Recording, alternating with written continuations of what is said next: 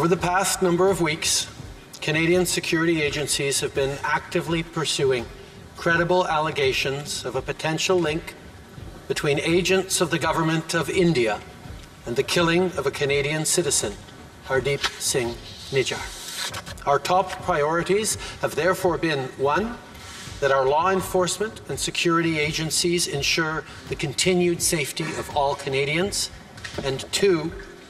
that all steps be taken to hold perpetrators of this murder to account.